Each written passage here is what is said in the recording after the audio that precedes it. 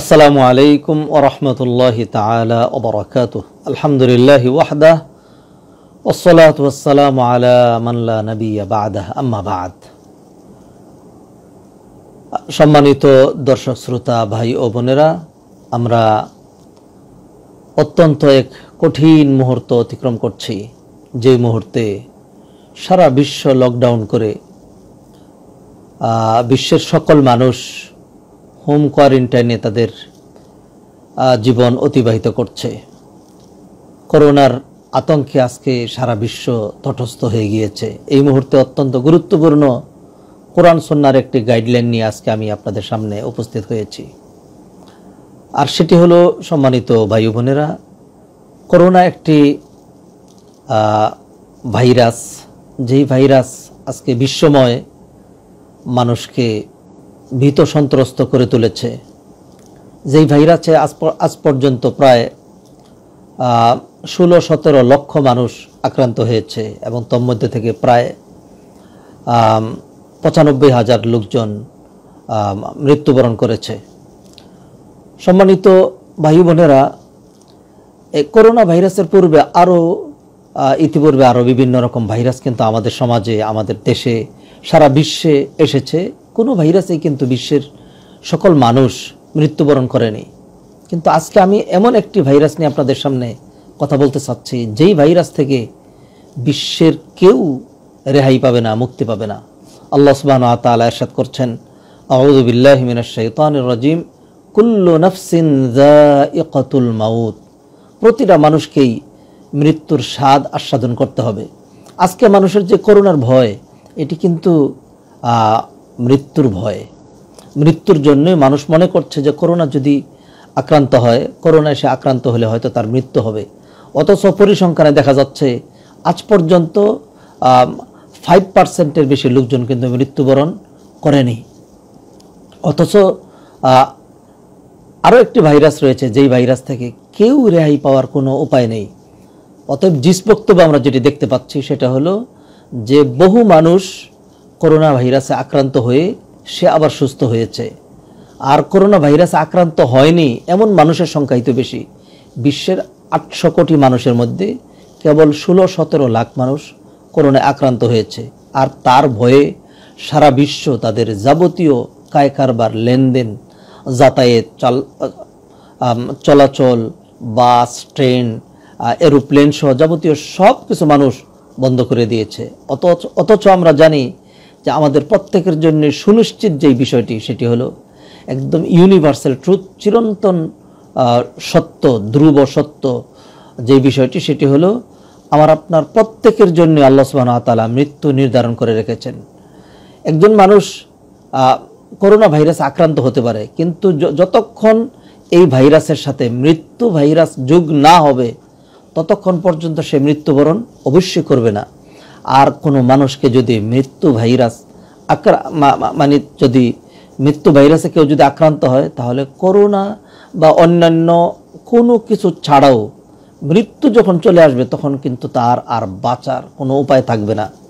কোরআনে কারিমে তাই তো আল্লাহ সুবহানাহু ওয়া তাআলা বলছেন, ইযা জাআ আজালুহুম ফালা ইস্তাখিরুনা সাআতান ওয়ালা ইস্তাকদিমুন। অতএব সম্মানিত ভাই বোনেরা, আমরা যারা আজকে সতর্কতা অবলম্বন করছি, আমরা আজকে যারা ঘর থেকে বের হওয়া পর্যন্ত বন্ধ করে দিয়েছি, আসলে করোনা যদি আমাদেরকে এত ভীত সন্ত্রস্ত করে তুলে, তাহলে বুদ্ধিমান হলে আমাদের কিন্তু প্রতি মুহূর্তই মৃত্যু ভয়ে আমাদের কিছু আমল করার, কিছু প্রস্তুতি গ্রহণ করার দরকার ছিল। ইতিপূর্বে এই ভাইরাসেই কিন্তু আমার আপনার দাদা দাদি, নানা নানি, পাড়া প্রতিবেশী, সালফে সালেহিন, সাহাবায়ে কেরাম, তারা কিন্তু মৃত্যুবরণ করেছেন। যারাই মৃত্যুবরণ করেছেন প্রত্যেকেই কি করোনা ভাইরাস আক্রান্ত হয়েছেন? এমন অনেক মানুষ রয়েছে যে হয়তো কোনো ভাইরাসেই আক্রান্ত হননি, কিন্তু মৃত্যু চলে আসলে তাকে কিন্তু আর রেহাই দেওয়া হয় না। এই জন্য কোরআনে কারিমে আল্লাহ সুবহানাহু ওয়া তাআলা বলছেন, আইনামা তাকুনু ইউদরিকুমুল মাউত ওয়ালাউ কুনতুম ফি বুরুজিম মুশাইয়াদা। তুমি যেখানেই যাও না কেন, মৃত্যু কিন্তু তোমাকে পাকড়াও করেই ফেলবে। অতএব একটি বিষয় যদি আমার আপনার ঈমান, চিন্তা, চেতনা এটি যদি বিশুদ্ধ থাকতো, পরিপূর্ণ থাকতো, তাহলে কিন্তু আজকের এই করোনা ভাইরাসের মুহূর্তে আমি আর আপনি এত টেনশনে, এত চিন্তায়, এত পেরেশানিতে কিন্তু আমরা পড়তাম না। কারণ আল্লাহ সুবহানাহু ওয়া তাআলা আমাদের প্রত্যেকের জন্য মৃত্যুর স্থান, মৃত্যুর সময় এমনভাবে নির্ধারণ করে রেখেছেন যে আল্লাহ সুবহানাহু ওয়া তাআলা যার মৃত্যু যেই স্থানে লিখে রেখেছেন তাকে সেখানেই যেতে হবে। আর যেই মুহূর্তে আল্লাহ সুবহানাহু ওয়া তাআলা তার মৃত্যু লিখেছেন, এই মুহূর্তের 1 মিনিট আগেও সে মৃত্যুবরণ করবে না, আর 1 মিনিট পরেও না। আর মৃত্যু এমন একটি অবধারিত বিষয়, এই মৃত্যু থেকে পলায়ন করে কিন্তু বাঁচার কোনো উপায় নেই। কোরআনে কারিমে আল্লাহ সুবহানাহু ওয়া তাআলা বলছেন, কুল ইন্নাল মাউতাল্লাযী তাফিররুনা মিনহু ফাইন্নাহু মুলাকীকুম, যেই মৃত্যু থেকে তোমরা পলায়ন করছো এই মৃত্যুর সাথে কিন্তু তোমাদের সাক্ষাৎ হবেই। অন্য আয়াতে আল্লাহ সুবহানাহু ওয়া তাআলা বলছেন, কুল লা ইয়ানফাআকুমুল ফিরারু ইন ফারারতুম মিনাল মাউতি, তোমরা মৃত্যু থেকে যতই পলায়ন করো না কেন, এই পলায়ন করে কিন্তু তোমরা মৃত্যু থেকে রক্ষা পাবে না।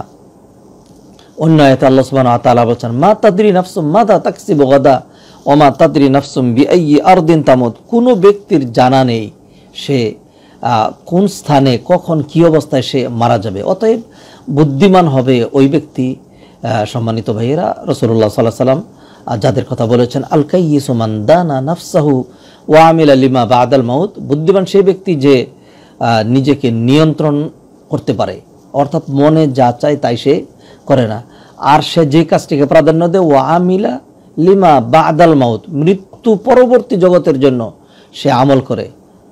আজকে আমরা দেখতে পাচ্ছি, আমরা কিন্তু অধিকাংশ মানুষই মৃত্যুর পূর্বের মানে যেই জগৎ, অর্থাৎ এই পার্থিব জগতের জন্য আমাদের বাড়ি গাড়ি, মিল ফ্যাক্টরি, ইন্ডাস্ট্রি ইত্যাদি আমাদের সব কিছু কিন্তু আমরা এই পার্থিব জীবন নিয়ে আমরা ব্যতিব্যস্ত হয়ে আছি।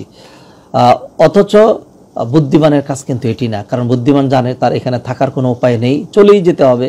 অতএব যেহেতু চলেই যেতে হবে, সেই জন্য যেই জগতে আমি চলে যাব, যেখানে আমার ভাই, আমার বোন, আমার আত্মীয় স্বজন, কোনো ব্যক্তি আমার কোনো সহযোগিতায় আসবে না, সেখানে আমার আমল ছাড়া কোনো উপায় নেই।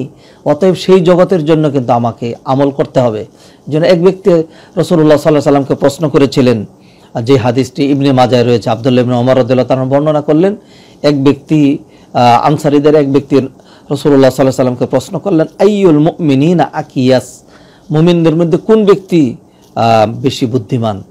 তখন রাসূলুল্লাহ সাল্লাল্লাহু আলাইহি সাল্লাম বললেন, আকসারুহুম লিল মাউতি যিকরান, যে বেশি করে, যে যত বেশি মৃত্যুকে স্মরণ করবে, ওয়া আহসানুহুম লিমা বাদাহু ইস্তিদাদান, এবং যে মৃত্যু পরবর্তী জগতের জন্য যত বেশি প্রস্তুতি গ্রহণ করবে সেই তত বেশি বুদ্ধিমান। উলাইকাল আকিয়াস, তারাই বুদ্ধিমান। রাসূলুল্লাহ সাল্লাল্লাহু আলাইহি সাল্লাম হাদিসের মধ্যে এমনটি বললেন। অতএব সম্মানিত ভাইয়েরা, আসুন একটি বিষয় আমরা বুঝতে মানে যেন ব্যর্থ না হই, সেটি হলো যতক্ষণ পর্যন্ত মৃত্যু ভাইরাস কাউকে মানে আক্রান্ত না করবে, ততক্ষণ পর্যন্ত যত ভাইরাস হোক, শত সহস্র ভাইরাস আপনাকে মানে আক্রমণ করতে পারে, মৃত্যু ভাইরাস না আসা পর্যন্ত আপনার মৃত্যু হবে না। আর কারো যদি মৃত্যু ভাইরাস কাউকে যদি আক্রমণ করে ফেলে, তাহলে করোনা বা অন্যান্য সার্চ ভাইরাস, যে কোনো ভাইরাস আসুক বা নাই আসুক, মৃত্যু চলে আসলে কিন্তু তাকে চলেই যেতে হবে। অতএব করোনার এই করুণ মুহূর্তে আসুন আমরা একটা সিদ্ধান্ত গ্রহণ করি, সেটি হলো আমরা প্রতিদিন মৃত্যুর কথা স্মরণ করে আমরা আমাদের আমলকে আরও বাড়িয়ে দেব, নেক আমল করব। এই করোনার এই কঠিন মুহূর্তে আসুন নিজের নেক আমলকে বাড়িয়ে দেই। বিশেষ করে আমরা যখন ব্যস্ততার কারণে নেক আমল করার সুযোগ পাই না, এখন তো আমাদের হাতে সুযোগ রয়েছে, অতএব এই সময়টিকে কাজে লাগানো দরকার। আসুন ব্যক্তিগত আমলকে, পারিবারিক আমলগুলোকে, কোরআন সুন্নাহর মানে অবলম্বনকে আমরা আরও বেশি বেগবান করি। তাহলে আশা করা যায় মৃত্যু যখনই হোক না কেন, করোনাই হোক অথবা করোনা ছাড়াই মৃত্যু হোক, আমাদের মৃত্যু হবে সুন্দর এবং মৃত্যু পরবর্তী জীবন হবে আরও বেশি সুন্দর। আসুন এই আশা ব্যক্ত করে, মৃত্যুর কথা মনে করে নিজেদের আমলের পাল্লাকে ভারী করার জন্য আমরা আজ থেকে সচেষ্ট হব। আল্লাহ সুবহানাহু ওয়া তাআলা আমাদের প্রত্যেককেই নেক আমলের তৌফিক এনায়েত করুন এবং মৃত্যুর কথা বেশি বেশি স্মরণ করে পরকালের প্রস্তুতি গ্রহণ করার তৌফিক এনায়েত করুন। এই কামনা ব্যক্ত করে এখানেই বিদায় নিচ্ছি। ওমা তৌফিক ইল্লা বিল্লাহ। আসসালামু আলাইকুম ওয়া রাহমাতুল্লাহি তাআলা ওয়া বারাকাতুহু।